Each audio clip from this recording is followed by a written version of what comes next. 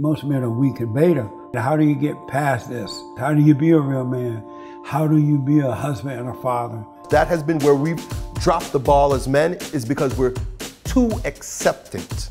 We're too tolerant. I'm calling for intolerance for evil. We need to be able to properly identify with the definition, what is masculinity? We need men to stand up and do heroic things.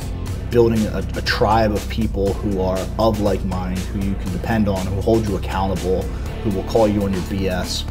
I call the official tagline for now with 21 Convention is America's last stand for masculinity. I think it is. The event, and it's as a reflection of the manosphere, really. You come out and you consciously attend and start talking with these people, because people who are coming here to discuss big ideas, important ideas. Not just talking about being masculine, but okay, you've done all this self-development, what are you going to do with it?